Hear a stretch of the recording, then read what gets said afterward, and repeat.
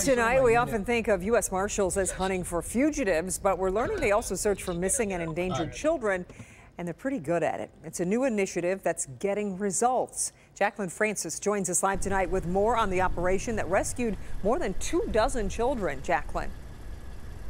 Yeah, this is not what the U.S. Marshals Service is known for, but it's work they're proud to do.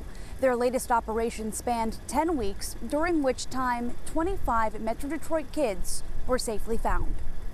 Hey, I got a runner out of the vehicle.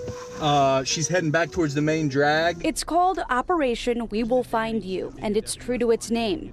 The U.S. Marshals Service searching not for fugitives, but for missing and endangered kids. Generally a new mission for us.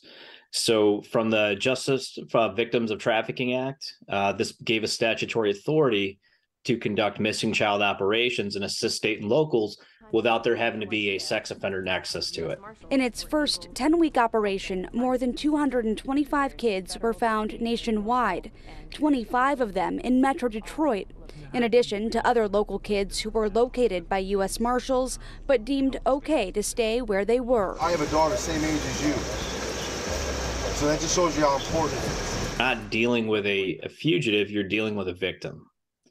So you want to make sure that you're treating them in a way that they know that someone cares. She's right in front of my unit. Okay. Turn around, man, so you can get her. During the operation, the Detroit area marshals found kids in unsettling places, some involved in trafficking. Pretty rough. Some kids were living in cars. Some kids were living in abandoned houses. The marshals work closely with Child Protective Services, as returning home isn't always a safe option.